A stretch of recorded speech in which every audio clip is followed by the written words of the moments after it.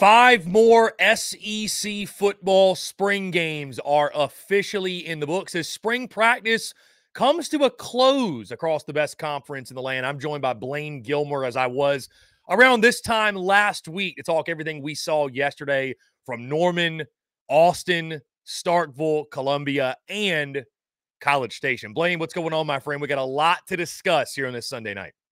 It's hard to believe, you and I were talking about before the show, it's hard to believe that spring ball has come and gone. I mean, it's over with, and now before you know it, we'll turn around and it'll be, close to that Memorial Day weekend, and kickoff will be here before too long. But we got some stuff we got to break down before then.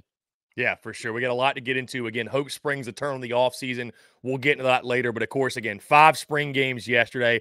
I loved seeing, by the way, Blayne, on a side note, the controversies over attendance, which always seem to come up this time of year, spring game attendance numbers. You can never have – I saw a post. It was Texas, Oklahoma, and Texas A&M fans all arguing, all taking jabs at each other. And I'm sitting there, Blayne, like, we need real football. We need real football on the field, because right now we got fan bases arguing over spring game attendance numbers, and not just attendance numbers, but attendance numbers in horrific weather. So 'tis the season, Blayne. Yeah, the circular firing squad there between those schools around each other. But when it comes down to it, that's the passion of the SEC, right? That's what we love. That's why we do this. That's why we're able to talk about ball all year long, is because everybody has that passion for it, and excited to dive into not only that, but all the product that was on the field, what it means with the rest of this portal window open, who has to address some things, and what was kind of glaring out there, good and bad, for these teams. So, Blayne, that being said, let's go ahead and dive into it. We'll start in Austin, Texas, and talk the Texas Longhorns. Of course, as life in the SEC is set to begin this fall, all eyes are on that. Very important spring for Steve Sarkisian's program. First thing that jumps off the page in this game, Blayne, you got to start with Arch Manning. I know that the spring game is a great place for backup quarterbacks to make a name for themselves or put up numbers, but we saw him do this last year. We saw him on the field in very limited action. Of course, I don't think there's a debate. Quinn Ewers is this team's QB1, and I know it's just a spring game, and we can talk about the secondary, obviously, maybe some of the defensive question marks, because the secondary was a huge question for them last season. So I'm sure it's some mixed feelings if you're a Texas fan, but this Arch Manning kid, I guess we shouldn't be surprised. He's a Manning, but it looks like Texas is pretty well set at the quarterback position for years to come. Yeah, he was smooth, and I think more so than the yardage and the touchdowns, all that kind of stuff, was just operating at the quarterback position. He looks comfortable. He looks, Manning-esque with his feet. And people a lot of times talk about, when they talk about Eli and Peyton Manning, they talk about, the arm, and when they were younger, the arm strength and the accuracy and all that. Well, it all starts with your feet, and he has those Manning feet. He's able to be efficient in his drops. He's never out of position. He's always has a platform to be able to throw the football, and he showed that by completing, I believe, his first 9 passes of the game without an incompletion. So obviously that's the big excitement there. As you have those big plays from all the quarterbacks, also a freshman quarterback for Texas making big plays as well, you do have to look on the other side and say, come on, secondary, what are we doing? Because some of those, it's not like all of those Arch was just dotting up. Some of them were wide open. Nobody's around them. And, hey, that's where you give credit where credit's due. Arch made those throws, and they have speed all over the field at receiver. Particularly Jonte Cook, DeAndre Moore, Ryan Wingo stepped up, made big plays. Some of those for Arch Manning. But, my goodness, the secondary was nowhere to be found at times, Chris. Yeah, and you look at the stats, by the way, highlighting Arch Manning, 11 of 13 for 190 and 2 touchdowns in the first half. That was the first half. His final stats, 19 of 25, 355, 3 touchdowns. And to your point, Blayne, it's the thing that can drive us batty when it comes to talking spring football, because if one side does well, that means the other side struggles. And it's great to see Arch Manning doing well. We all want to see offense, right? I think naturally we all still, most of us, I'm sure there's some diehards out there that love to see 10-7 ball games. Most of us want to see offense and high-flying scoring plays, whatever deep touchdown passes. But after the struggles that Texas had a season ago in the secondary, let's just say nothing was done to make anybody feel any better that that unit's going to take this massive step forward? I think you could argue, Blayne, that's a reason for concern and certainly a question mark going in the year for Texas.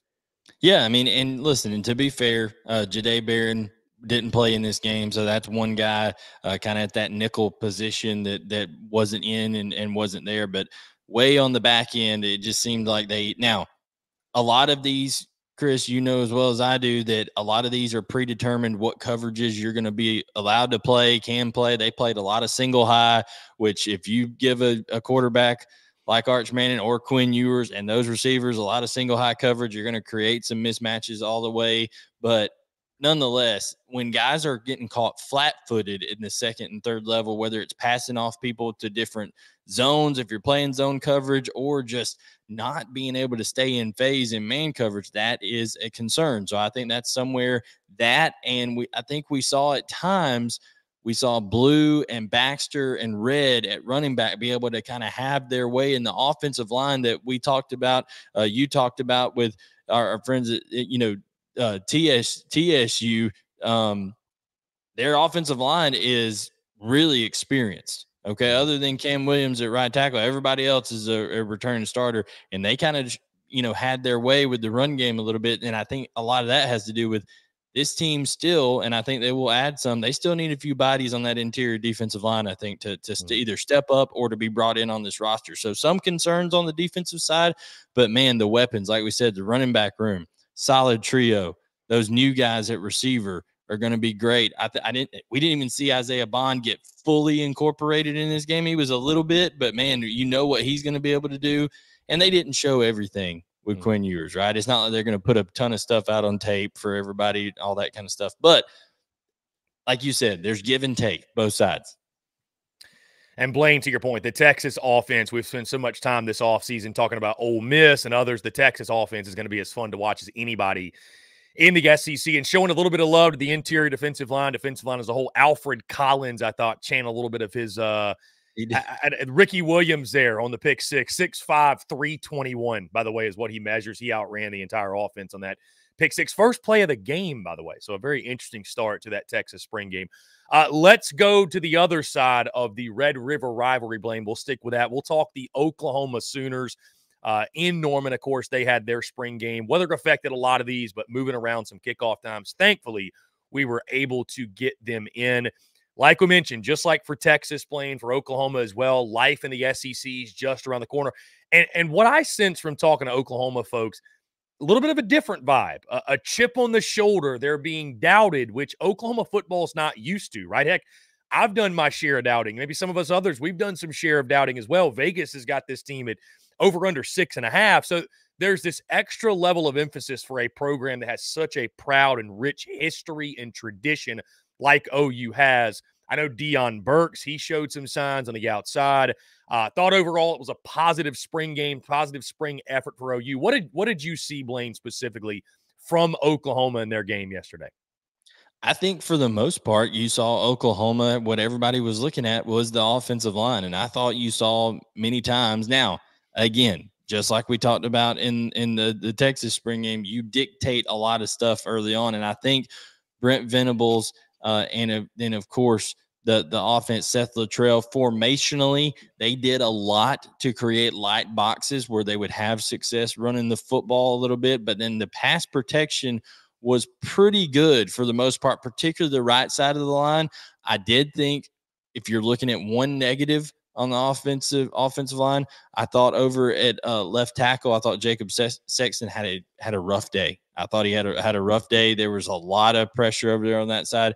But Wee-Woo and Jake Taylor over on the right side, my goodness, they got push. They allowed Sawchuk. And let me tell you something.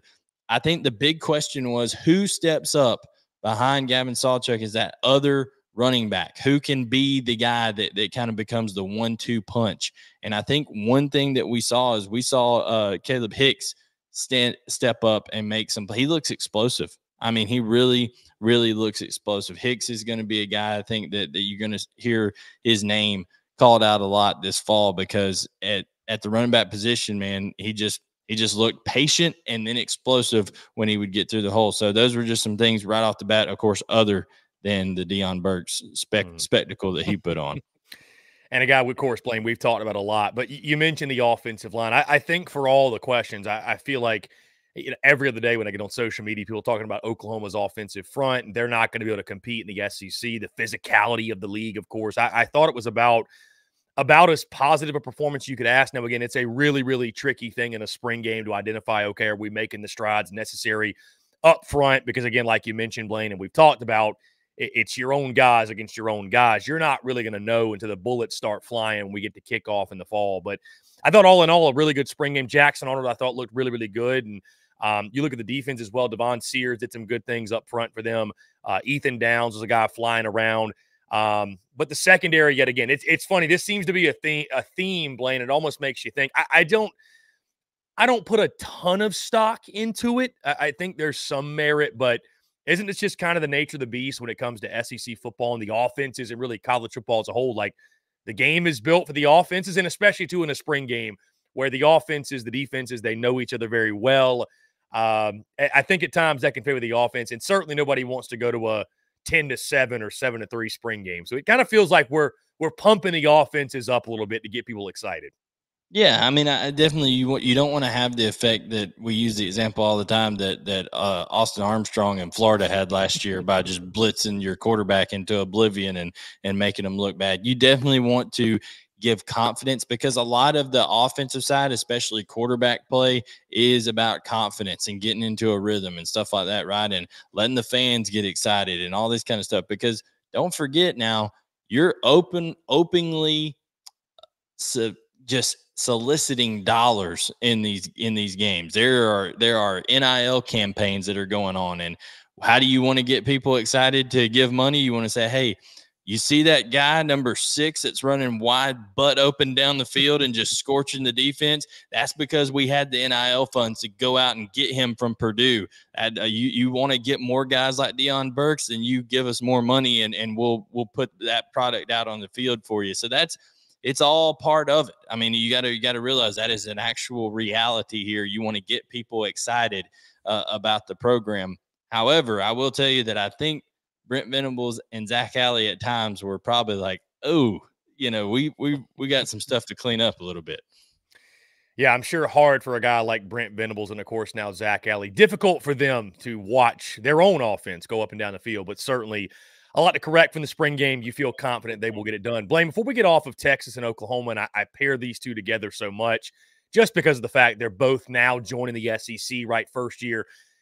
And I know it's just a spring game. You shouldn't, not that you can't, you shouldn't draw conclusions, but did your feelings shift at all on Texas and Oklahoma and how you feel as if they are going to fit in and fare in their first year in the SEC? I'm concerned for Texas defensively a little bit. I really am. And the reason I'm not as concerned, even though OU had some similar issues, is because of all the experience that comes back at the key leadership type positions. I mean, you got a just heartbeat there in that linebacker core of Stutzman, of Kanak. You got Desan McCullough, who looks like a baby giraffe out there running around. He's so long and lanky out there, just flying all over the field. We talked about Downs, all those guys. I think that I like the foundation of where Oklahoma is defensively right now over Texas, which is not something I don't know. I don't know that I would have said that coming into this spring game. So I think that's one thing there. And then listen, I do think that Texas is going to be potentially even better than they were last year offensively, because you've got all the experience on the offensive line. You got all that speed. Once they really show that meshing of Bond, of Bolden, of Golden, of Jonte Cook, of Ryan Wingo with Quinn Ewers. We didn't even see much out of Amari Nyblack, anything like that. My goodness, it's going to be so many weapons plus those running backs. So I like Texas's offense a little bit more than I thought I would coming into the spring, and I like OU's defense a little bit more than I thought I would coming into the spring.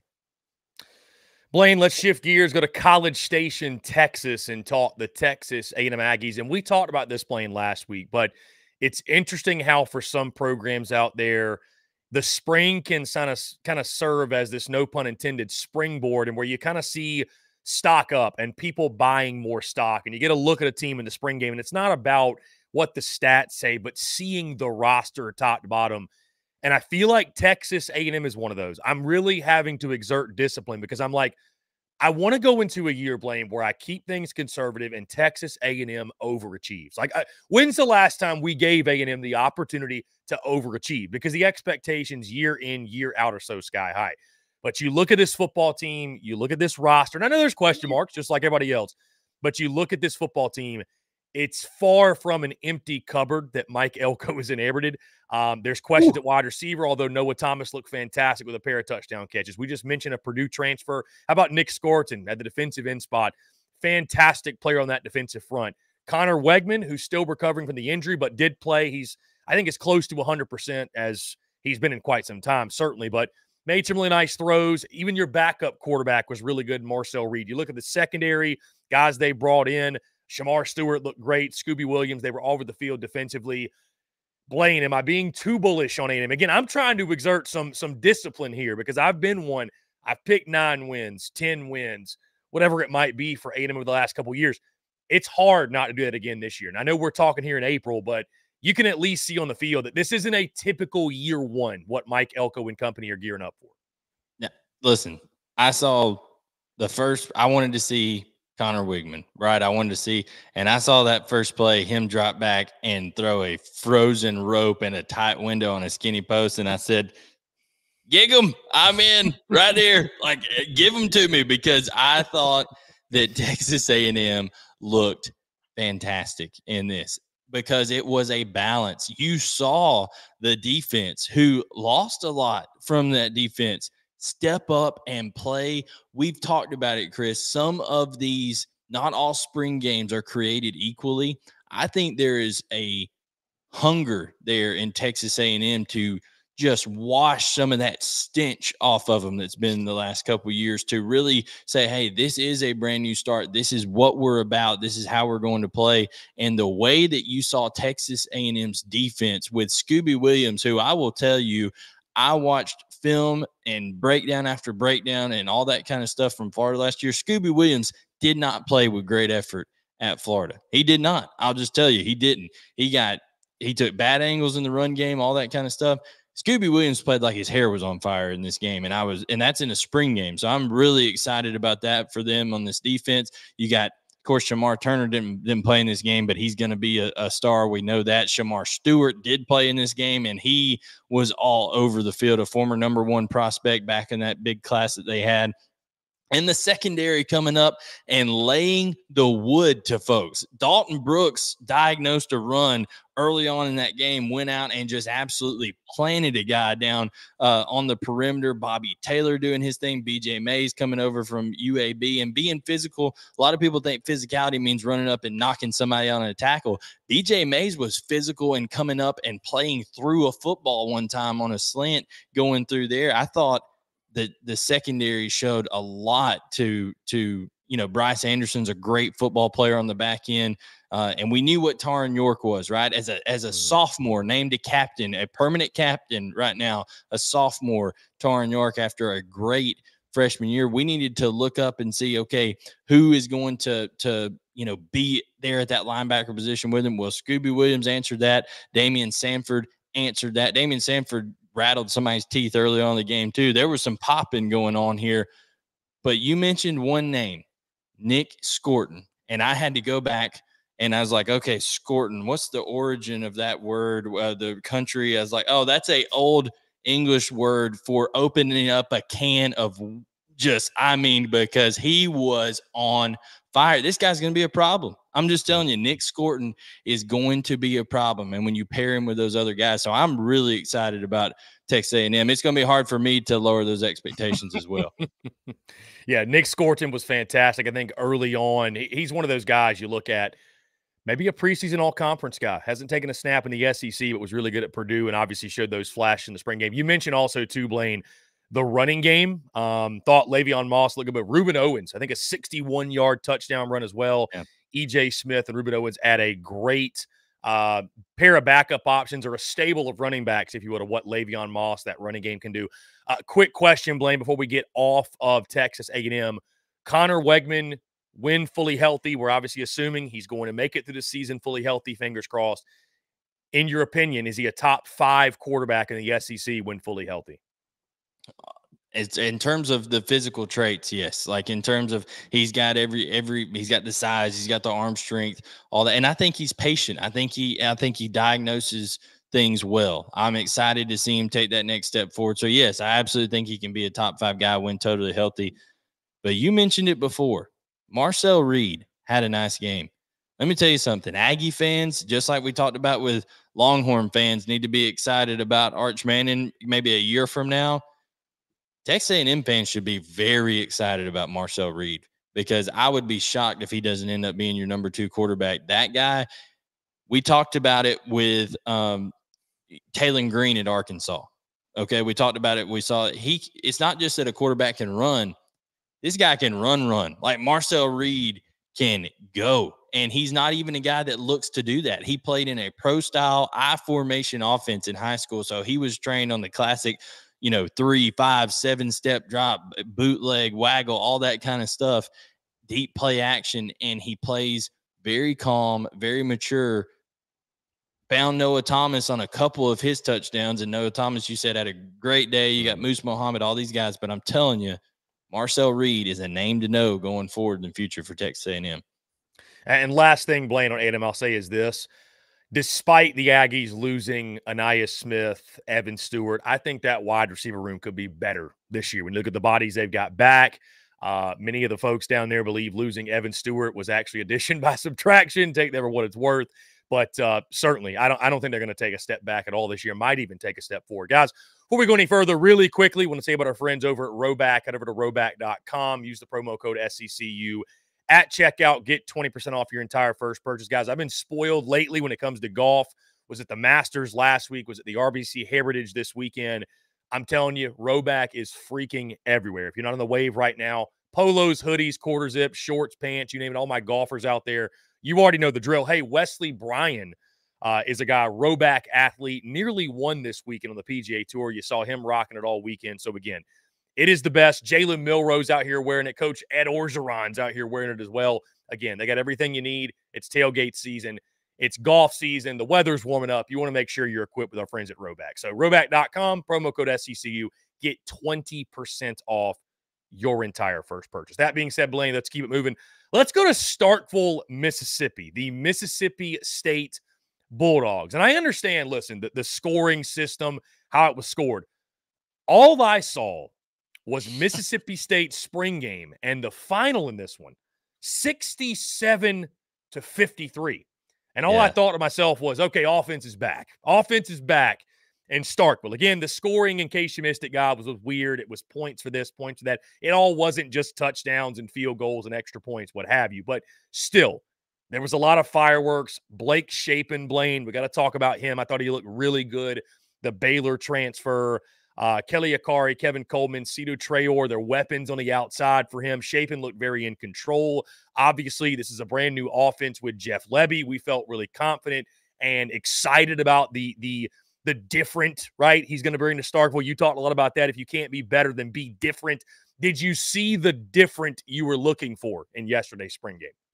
Man, I don't know if there's a team that I am more pleasantly surprised by how they looked, just from a excitement, how they carried themselves, the playmakers, things of that nature, as coming out of this spring as there is Mississippi State. I mean, I'm just telling you, they looked totally different than the absolute gloom and doom of last year. You saw the life, revitalization from that Mississippi State program. You got Jeff Lebby over there looking like he's on a 10-day drunk with a gnarly neared over there, man, and having a trucker hat with a bulldog on it and nothing else. It was fantastic. I loved it.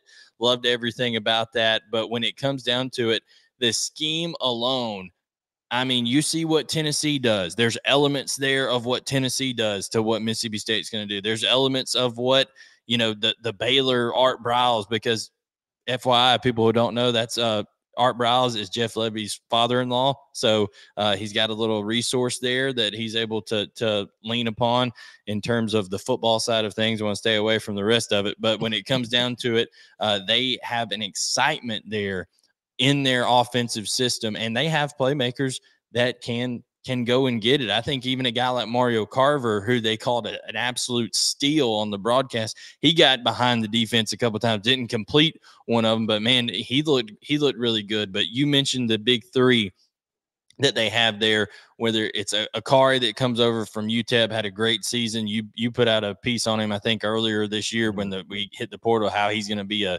breakout star for Mississippi State. He certainly looked like it. He's a guy 6'2", over 200 pounds, has the body and just has the skill to go with it. Kevin Coleman looked great coming over from Louisville, and then Seydou Traore, he actually had a little injury scare. Thank goodness he was fine, but he had to sit out last year after transferring from Colorado.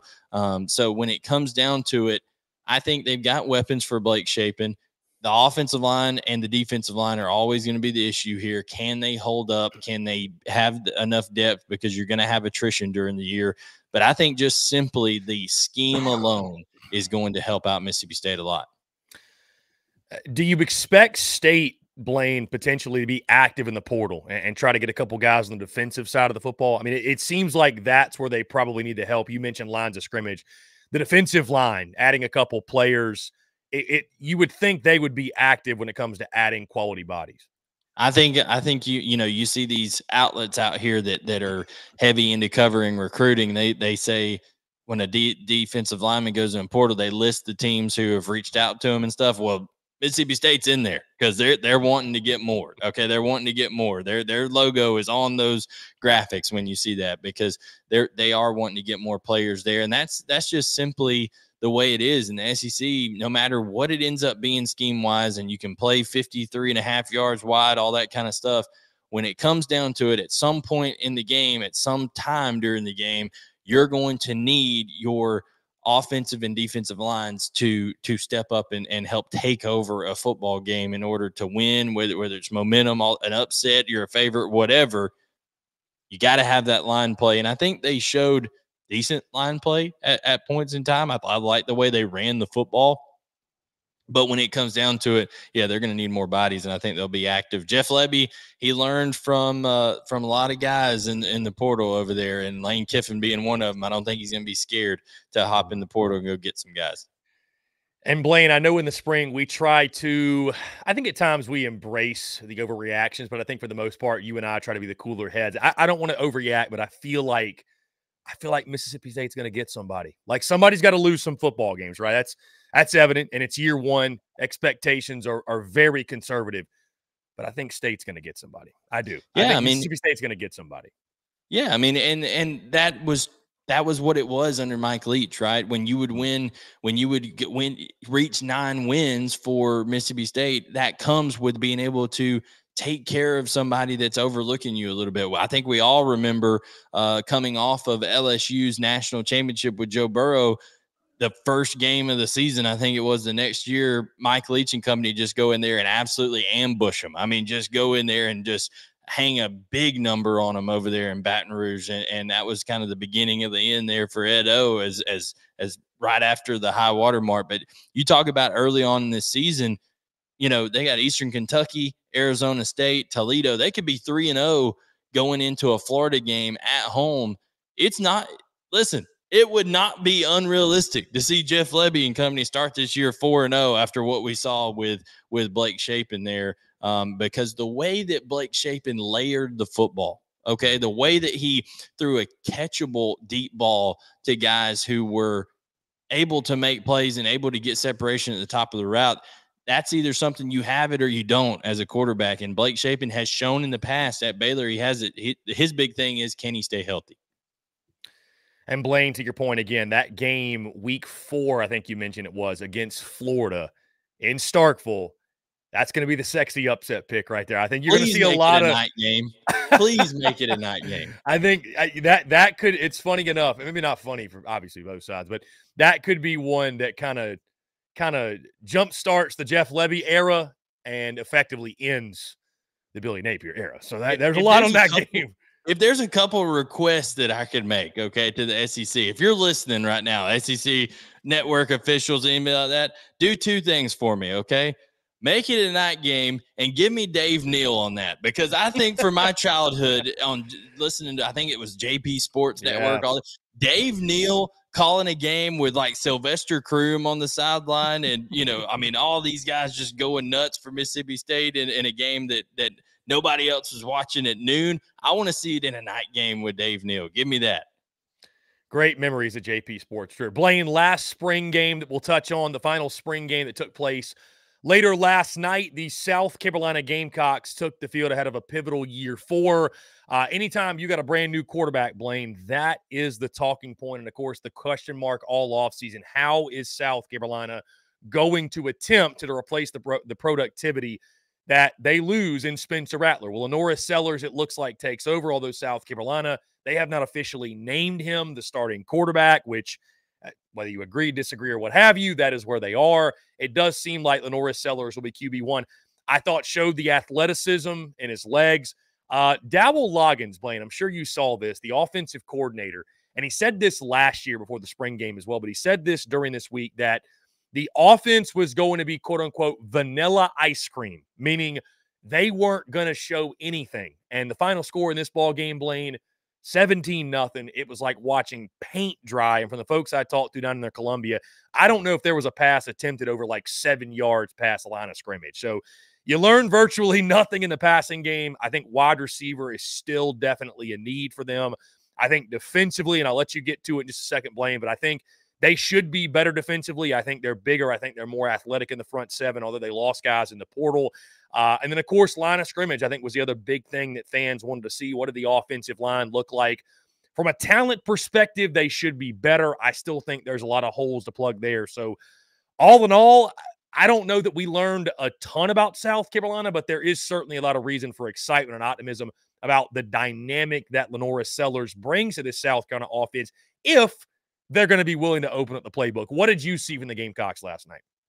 Just saw that it's going to be a totally different attack than it was a year ago with Spencer Rattler, because Spencer Rattler, right, his strength, and it's odd too. It's odd, Chris, because his strength was standing in the pocket and throwing the football down the field. But what could South Carolina not do? They couldn't protect him in the pocket. Well, now it looks like, Lenore Sellers' strength, and also maybe the strength of this football team with the running backs they've added and a little bit more beef on the offensive line, is going to be running the football, okay, and he'll be able to contribute to that a little bit too. But maybe it does play out a little bit better with Lenore Sellers, because there was still the pass pro leakage, right? It was a lot getting through, and a lot of it has to do with those guys on the defense side we'll talk about. I'll tell you this, though. Lenore Sellers is supremely athletic. Not just a good runner. He's a elite runner. He's a guy that I didn't realize. I mean, I've seen him play, but when I looked at him in comparison, I looked real close in comparison to like some of his defensive linemen. And so like standing beside each other, I was like, oh, okay. This guy's that thick and he's running the football like that, 240, 245, and just has quick twitch ability. So that is always going to be an escape route. That's always going to be really, really good. One thing now, I never want to act like I know something that of the game plan or the coaches know or something like that. So this could have been the plan from Dowell Loggins. He could have told Lenore Sellers to do this. But one thing I think we saw out of Lenore Sellers was if the primary read wasn't open, he was taking off and running. It was one read, I'm gone. One read, done. Now, some of that was pass pro sometimes. Some of that was his own decision. That's not going to work no matter how athletic you are in the SEC. He's going to have to get better at actually reading defenses, going through progressions, and that's going to come with the marriage of the pass pro as well. But I did think Attaway, some of the running backs looked really good. I thought they were improved running the football, which they couldn't do a lick last year, Chris. So that is a big thing to be excited about if you're a South Carolina fan. I think running the football is going to be a lot better because you were doing it against guys who are pretty good on that defensive front, like I said. So I think offensively, There's a lot to be excited about in terms of athleticism and talent and the ability to run the football. I do think some concerns would be the ability of Lenore Sellers to read defenses, and then is there a true playmaker on the outside at receiver, because we didn't see it. And Blayne, that's where I wanted to go, because you mentioned Lenore Sellers, and I think South Carolina fans have to be very realistic in their expectations for him, because again, as talented as he is, he still is a youngster. There's a lot to learn. Dabble Loggins' offense, from what we heard last year, it is kind of that NFL style to where it can take a little bit to process or what have you. But I think the bigger questions for him, I think he can throw the football just fine. You mentioned the wide receiver position, and it's like, who steps up there? Nick Harbor did not participate, for what it's worth, in spring ball, getting ready for the Olympics, stuff like that. But I mentioned this a couple weeks ago. It's a little bit of an unsettling feeling when the guy that, you recruited to be in this position, okay, once, Juice Wells and Xavier Legette and that crew has gone, Nick Harbor is going to slide in there and be wide receiver one. And I don't know that it's that simple. So somebody else is going to have to step up. You already have some other loose ends on the offensive side with, is the offensive line going to be consistent enough? Is the run game going to be consistent enough? If you don't have the bodies at wide receiver as well, and you're putting all your chips, all your stock into this redshirt freshman quarterback, that can go sideways in a hurry. When it's going well, it'll go really well. But when it's not, the kid is still a freshman. So South Carolina's got to find other guys around, and they've got to find a way, Blayne. I think their number one priority has to be with Sean Elliott, the new running game coordinator, their new running backs coach, Dabble Loggins, Shane Beamer. They've got to find a way to run the football consistently enough to help out a young quarterback. Like, that's going to be one of the big things that defines success for them. On the defensive side, Blayne, I wanted you to talk a little bit about Dylan Stewart. He jumped off the page when it comes to film. There's a lot of talk about him 24 hours or so after the spring game. Your thoughts on the kind of player he can be, and you mentioned that defensive front as well, but he was a dude that seemed stole the show last night. Yeah, I mean, he's a stud. Nobody thought anything else would happen. I mean, he's as highly of a coveted, highly of a just sought after guy as you can get coming to South Carolina. And he's got all the physical traits in the world. Listen, Alabama, Georgia, everybody else wanted him. And if he had gone to them, he would be on the field for them early. He's that kind of a talent. I mean, he's that kind of a player by all accounts. Everybody I know, when I was covering his recruitment in my former job that I was doing, all that kind of stuff, the family's great. There's nothing not to like about Dylan Stewart and his future there at South Carolina. So they should have a guy that can do a lot of different things on the field and bring a lot of excitement even early on. But edge, a lot of times as an edge player, you can have success early. Think Harold Perkins, right? How much Harold Perkins was able to come and flash early on as a freshman, because a lot of times you can just say, hey, let's go get the football, young fella, put him out there on the edge and go get it. And I think Dylan Stewart is going to be able to do more than that, but he's going to be able to use his athleticism and have a big year for South Carolina. And Blayne, in closing on the defensive side, and we've gotten our notes here, obviously a couple guys that stood out, but Desmond Umeozulu is a guy that should pop, look pretty good. Kyle Kennard, Demetrius Knight Jr., a couple transfers, look really good for them. That leads me all to this. Debo Williams at linebacker, Nick Emanwari at safety. The defense should be worlds better than it was last year for South Carolina, and bringing back Clayton White was already a controversial decision. If it's not markedly improved, the decision should be very simple. I mean, I'm not saying they should be a top 3 or 4 defense in the league, but they got some guys. Like they've got some guys on that defensive side to be a lot better than they were at times last year. And so if we see something similar, I think, to what South kind of dealt with the first 75% of the season, it's a scheme issue. I don't think it's going to be a talent issue on that side of the football. Oh, yeah. I mean, when you saw 5 and 9, when you saw Kennard and Umeozulu out there as bookends of that defense on that front, that is what they're supposed to look like. You got Umeozulu over there, 6'6", 244. Kyle Kennard's just another 6'5", 6'6" guy up in that range, and he can absolutely they get after the quarterback. I mean, they do. They poor Jeremiah Thompson, I believe, at left tackle, the freshman, to have to face those guys. I mean, early on, that was the real only part of the South Carolina offensive line that I was like, ugh. But then you go look at it, and Kennard is just doing his thing, and you got Umi Ozulu over there. But you mentioned whether it's Debo Williams coming at the linebacker spot or whether it's Demetrius Knight Jr., I thought those two guys played with such passion, such just going after the football, flying around the field, and was excited to see Beamer let these guys get after it. Because we've talked about whether it's Lane Kiffin and the circus that they had over there, not even a spring game. You got Kentucky and Missouri trying to do glorified two-hand touch and pads, that kind of stuff. I just don't think that gets you better. I think what South Carolina did, while there is risk, they lost their left tackle last year in this spring game.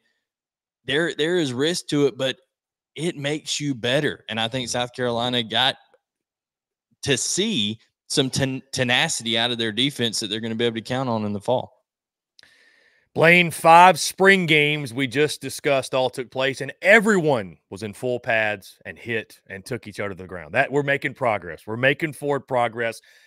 And that does it for all 16 SEC teams. Vanderbilt, of course, did not have a spring game, which is very on brand for Vandy football. But either way, Blayne, the next time you and I sit down like this on a Sunday afternoon, Sunday night, what have you, we'll be talking actual games, toe meeting leather. We may go live again before that, but the next time we're talking about actual action on the field, games will have taken place. Blayne, last thing, closing remarks before we get you out of here.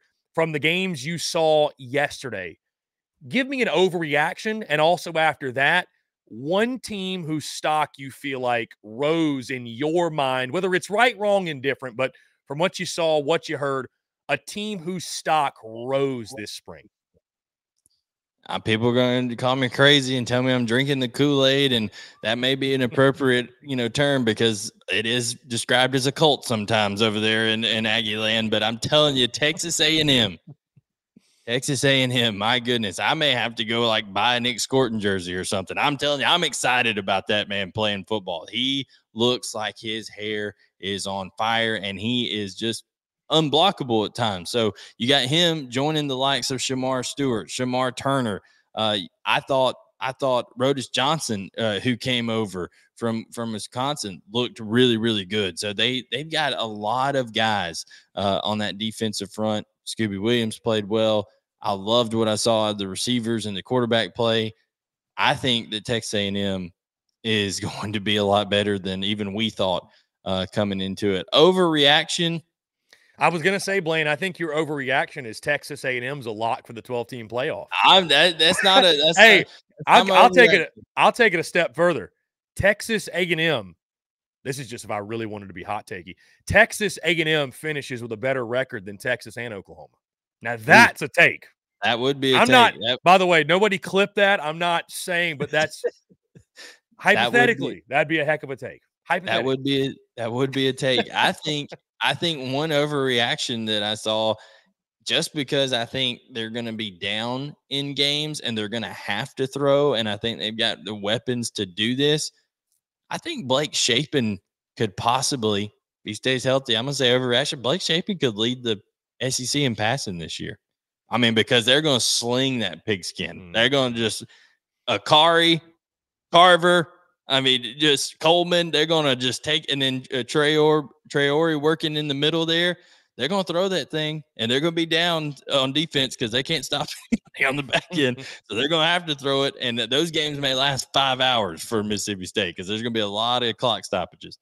Jeff Lebby feels like the perfect fit there and what that passing offense is going to be. And I don't know, maybe it's, we all loved, obviously, the late, great Mike Leach, but getting back, it just feels right to get back to that and throwing the football down the field. And again, seeing Mississippi State with a 67-53, I don't care how they got there, but that type of score in a spring game, I'm like, okay, we're getting back to the good days of Mississippi State football. So, Blayne, a pleasure as always, my friend. Again, the next time we do this and we're talking about games taking place on a field, these SEC teams will be hitting somebody else, and we'll be talking about actual games that took place in week 1 of the 2024 college football season. Can't wait, my friend. Appreciate you taking the time and looking forward to doing it again soon. Absolutely. Yeah, it'll probably be in August as we're getting into fall camp and talking some of that. We'll have some spreads on these games to talk about, all good kind of stuff by the time we get back doing our lives on football. Indeed. Guys, be sure you hit that like and subscribe button on YouTube. Hit the bell icon as well so you get notifications of when we go live, when we drop new video content, which is each and every single day. Also, check out the podcast wherever you get your podcasts. We're all across social media as well. And, of course, our website, SECUnfiltered.com. Until next time, he's Blayne Gilmer. I'm Chris Phillips. We appreciate you guys tuning in, and we'll catch you on the other side.